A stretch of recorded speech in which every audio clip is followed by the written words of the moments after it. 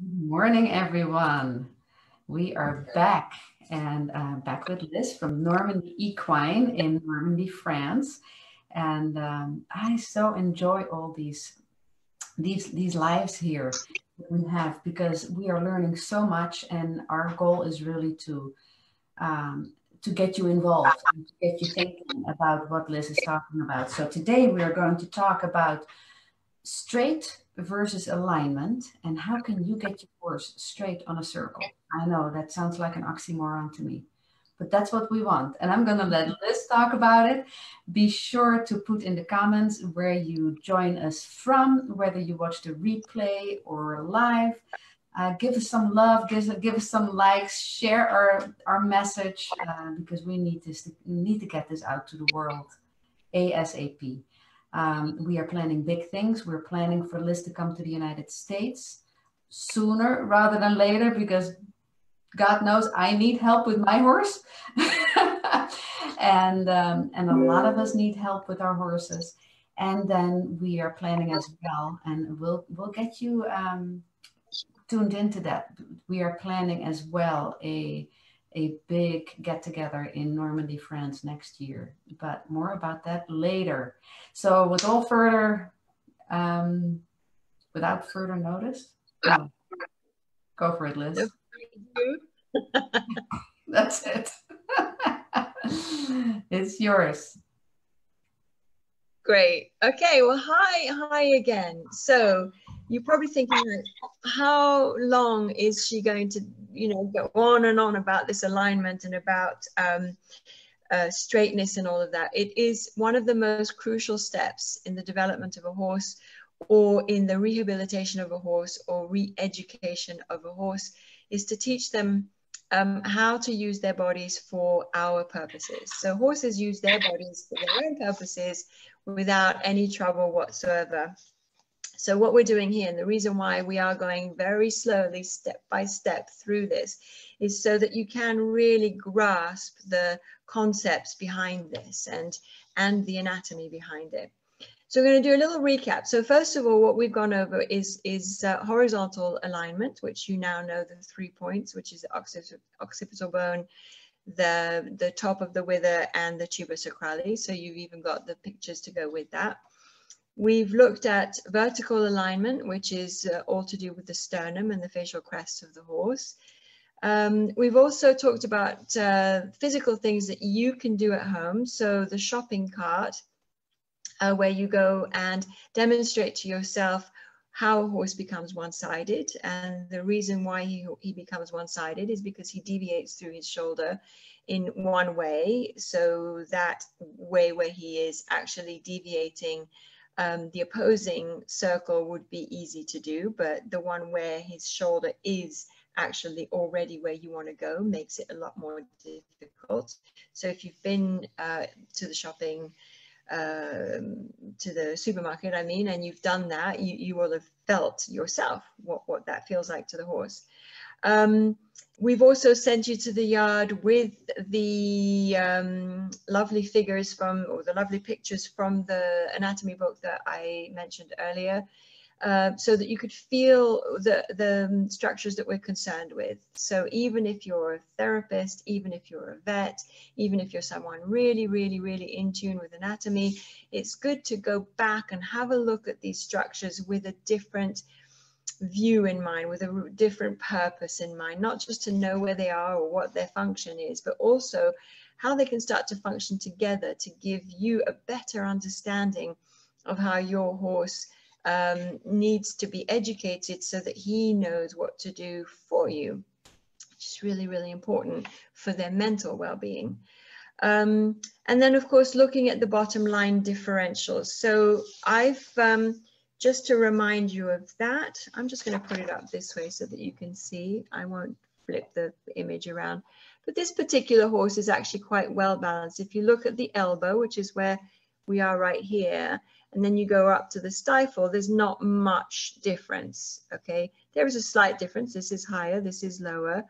But it's a very easy way for you to look at your horse and really understand that if this is much higher than that, even though this and this is relatively equal, your horse is downhill. He is going to be having to cope with not only the fact that he's shorter in front than he is behind, and all of this is the pushing power that is pushing him onto a shorter structure, but the weight of this thoracic cage here is going to be sliding forward, which means he's going to be wanting to keep his head, as this horse is, quite high up.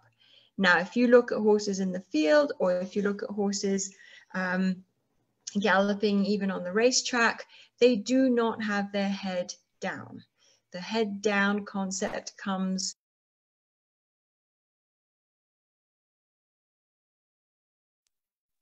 Sorry, I'm getting a phone call from a friend who is probably lost trying to find me. So anyway, so you've had all of this now to sort of really get your mind working its way around what it is that we're trying to get you to do, and to understand. Sorry, it is a friend trying to get a hold of me. She's supposed to be coming here to do some work with me. So anyway, so the question that we're now going to ask you is, why do we care about alignment in horses? Why do we want our horses to be aligned? Are they, you know, what is the benefit to us? And more importantly, as far as I'm concerned, what is the benefit to them? So in more traditional terms, because we're going to plot back and forth between traditional and, you know, and the new model coming out, you know, why do we care about straightness? You know, why are we taught from a very young age as riders that we need to maintain straightness within our horses? And a lot of riders are taught about straightness, but there's not much of an explanation as to why the horse needs to be straight. So, and the thing that is even more complex for the human brain to grasp is, how do we get something straight when we're riding it on a circle? That is a real sort of mind bender. And a lot of you out there probably have, you know, wondered about that, or maybe haven't wondered about it, but certainly have dealt with the negative sides of what happens when a horse is crooked on a circle and when a horse is crooked on his line. If you're a dressage rider, you've tried to, you know, ride that center line and your horse is doing this the whole way, or if you're a show jumper and you're trying to come to the middle of the fence, but the horse is galloping sideways as you're trying to pull it back to the center of the fence, or if you're an event rider like I used to be, and you know, you're coming up to this very big question and your horse again is starting to fly away from the very point that you want to bring him to, is not exactly a comfortable feeling for you. Also, as dressage riders, you know, when you're trying to show off your beautiful lateral work and it goes absolutely perfectly to the left, but secretly you're dying inside because you know you're going to have to also show it to the right, and when you go to the right, it all of a sudden all falls apart. Or you're trying to you know, present a beautiful piaffe, but the piaffe is really lovely on one diagonal and completely not expressive on the other. You know, why is all of that happening? All of that happens because the horse is not aligned, or in traditional terms, he isn't straight. So he isn't using his body in a way that is equal on both sides. So you end up with disparity, which is not good for the rider in competition, but really bad for the horse, because eventually, if you keep using a structure, whether it's a mechanical structure like a car or a biological structure like your own body, if you use it incorrectly, it will break. Now, I can't tell you when it will break, but I can tell you that eventually something will go wrong. Your back will go out. I know a lot of you can probably remember times when you just bent over to pick something up and you couldn't get up again because your back went out. That doesn't happen like that. People say to me, but I wasn't doing anything very bad. No, of course you weren't, but it doesn't happen in one go. It's repetitive motion, repeated misuse of your perfect body that you keep misusing, and one day the machine goes, I can't do this anymore, and it tells you stop. Well, the same thing happens for horses. The same thing happens for any machine, whether it's bio machine or whether it's a mechanical machine. So we're going to start to look at some pictures today, and I really want you to get an idea of the structure of the horse's back. We tend to spend a lot of time fascinated by horses' backs, as though they're the one structure that the rider really needs to concern itself with. Well, that's not really true, because actually I think we concern ourselves with the back of the horse because we sit on it, and because so many horses have back problems. But really, the one thing I want you to be very aware of, and which is why I gave you the homework of going out to look at photographs or horses in the field of them lying down or standing at rest, is that we're going to look at how they do this themselves. So I'm going to flip us around again. My little perfect, there we go. Okay, so here you go. You've got this is on my screen. So you've got one horse here lying down very comfortably, and he's about as curled up as a horse can be. He's all tucked under, and he is in a position that we call sternal. And the reason that it's called sternal is because he's sitting on his sternum. So there's the sternum right there, and that's what he's sitting on, or lying on, if you like. So he's sternal in that position here. Okay, and this horse is perfect because you can really see the line of his spine. So all along here, you can go from the wither all the way down to here and see that spine. Well, let me tell you, if he could curl up anymore, he would, because horses, just like any other animal, like to be curled up. We like that fetal position. It gives us a really sort of good sense of security. But he can't, because his back is really, really you know, it has no lateral bend to it. I mean, people will argue with me that there is lateral bend, and they're correct, but it's so tiny that it really doesn't influence, you know, what we would like, you know, what we're thinking about when we're doing circles and things. It does not come from the fact that the horse's back can bend. So we're going to now look at horses that are, so that's another one that's just lying down there. That gives you an idea. Now this horse is lying absolutely flat out. So this is a horse that is sleeping for REM sleep, so rapid eye movement sleep, where literally the body and the brain disconnect from each other. The horse has to be able to lie flat out. They can't do this standing up. They can doze and rest standing up, but they cannot actually get the proper amount of sleep that they need, where the brain and body separate, if you like, unless they're lying flat out. My horse used to do this at competitions, and I'd always get these calls over the loudspeaker because people were worried that he would love to snore. Now this horse blank. Liz, you're breaking up. From the back and the spine, it comes absolutely from the neck. The neck is extremely flexible, and this is how this horse is getting to the back flank.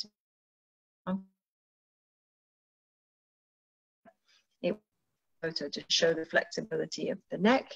And then same thing with this horse, really coming up behind to scratch her bum.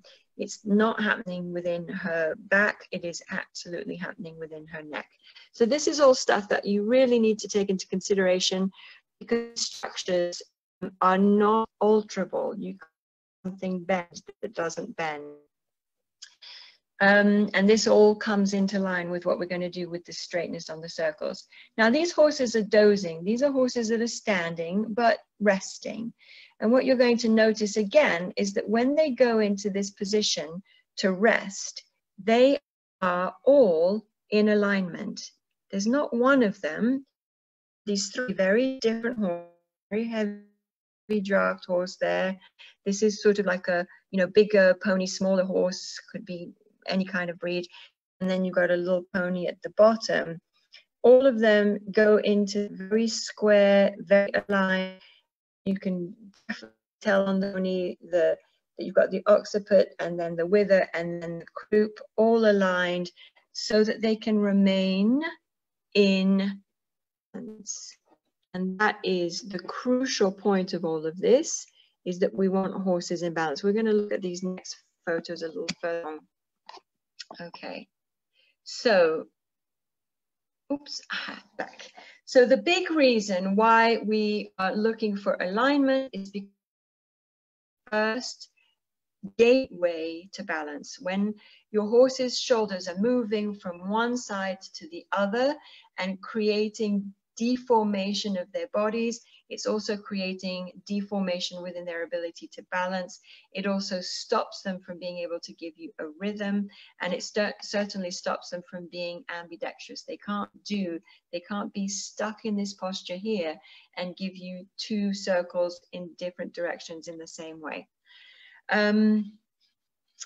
So when we ask horses to perform circles, we are taking them out of their normal way of doing things. They don't, so I call this extraordinary demands on their bodies, because ordinary demands is what they would do normally themselves. Anything that is above and beyond that, so for a human being, maybe dancing would be extraordinary, or learning how to play tennis would be extraordinary because it's out of our normal use of our bodies.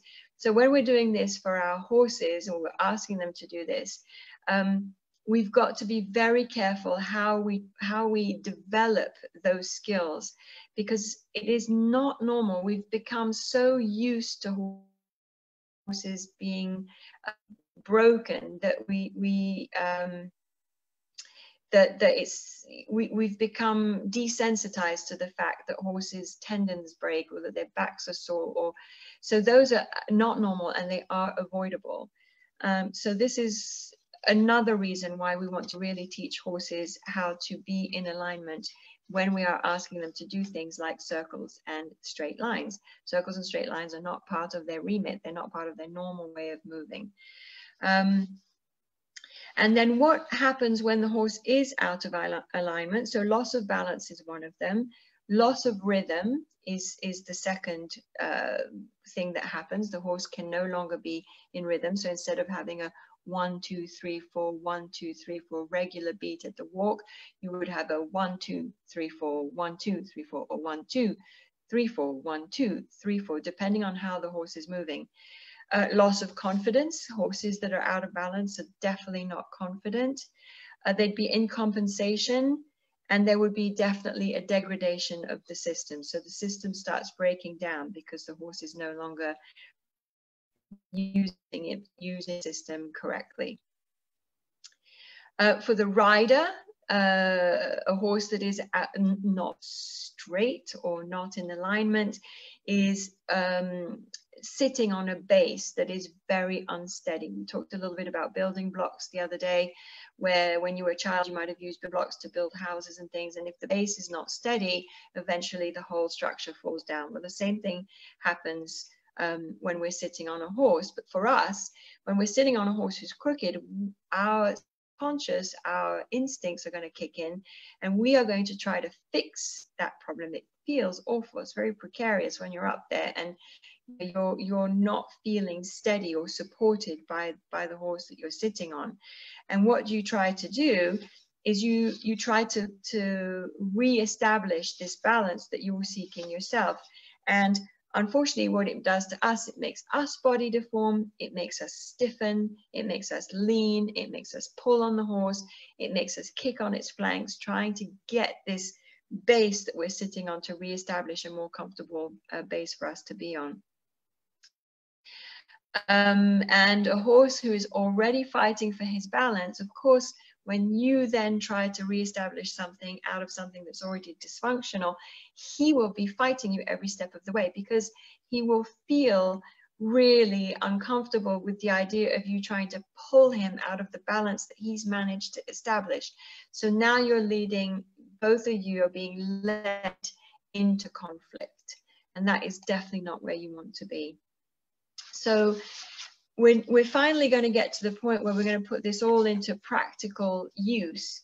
And for the homework for today, and I am going to show you a couple of more pictures, but for the homework for today, I would really love for you to go to the barn or yard, put your horse on the lunge line and start just letting him go to the end of the lunge line and make 3 circles around you, and watch the shoulders, watch where those circles are going. Is the horse falling in on you? Is the horse leaving you? Is the horse pulling on you? Where is it all, you know, where are those shoulders going? Because you'll start to notice that the circle that we would love for it to just, you put your horse on the lunge line and it just goes around you without any pulling or any leaning towards you, any coming into your space, doesn't occur naturally. You've got to be able to teach your horse how to do that. And the first thing we're going to do is observe the shoulders. Where are they going in? Where are they going out? And what are the influences? Is it an external influence? Is the horse afraid of something that's making him come towards you? Is the horse attracted to something that is making him go away from you? Is it the ground that you're working on? Try to start thinking about these different things, because they're all incredibly crucial to what's going to come next, which is how to do all of this ridden. But the first work comes in hand. And just to finish, what you've got to understand is that horses don't make circles in the wild. So when they're changing direction, I've got something quite interesting. So when they're changing direction, if you look at the picture on top, they tend to lean. So if you look at this horse right here, his shoulder is really leaning, and then his head is coming back this way to counterbalance. So that is a horse that is crooked, but he doesn't care, because he's using his body for his own devices without a rider on top of him trying to do anything. This horse here is doing the same, really leaning. He's got his head back over towards the other direction so that he can counterbalance with his head. And keep looking, all these heads are way up. There's not one of them galloping along with his head down. So this is how a horse in nature finds his own balance. But for us, riding those horses would be really uncomfortable, especially if we're trying to do a beautiful dressage test. Now, this picture here I took years ago, several years ago. This is a rider at a 1-star FEI competition, show jumping competition. And as you can see, this horse has not been taught how to balance, how to remain up on all 4 of its feet, and how to use alignment. This is a horse that had to, from that position, turn left, find the path to the fence and jump it out of that position, which I can tell you was not very comfortable for him. So again, just to illustrate a little bit why it is that we want our horses and how we're going to teach them how to do it on a circle. So the first step for you to discover how to get this alignment or straightness on a circle is going to be by you just observing that horse on the end of the lunge line, and make notes, you know, at what point does he come in? When does he go out? And then see if you can make a straight line at a 5 to 10 meter distance away from him. Can you walk and have him stay that 5 to 10 meters distance away from you without deviating towards you or pulling away from you? So that's the homework. I hope that, again, some of these words have gone a little deeper into the psyche so that you're starting to understand why these structures are so important and what happens when they're being misused. And hopefully we'll get some questions as well, anybody that wants any questions answered. And next week we're going to talk a little bit about, once you've observed your horse, how we're going to fix or teach, which is a better word, your horse how not to keep deviating on the circle on the lunge line. Okay, so that's it for today. I hope that you enjoyed that, and we'll see you next time. Monique. Monique, that's it. I really enjoyed that. That was really great information. I hope all of you enjoyed that as well. And take it to the barn. I'm going to play with my horse. Get him on a circle and see where he comes to me or where he stops or where he goes out. And I've done it a few times before. And it depends a little bit on whether it's food time or time to go out, or whether there's other horses around, or whether he just thinks that he needs a snack or a hug. But a lot of, it's interesting to see, because I like that. I like that a lot, that we will keep doing that. So again, let us know where you joined us from, and ask some questions. And remember, the person that interacts the most every month, by sharing, commenting, asking questions, liking, etc., wins a bag designed by Liz for the love of horses, and an hour-long free consultation for you and your horse. So awesome. Have a great day, and we will post when we're going to be back. Bye, Monique. Bye.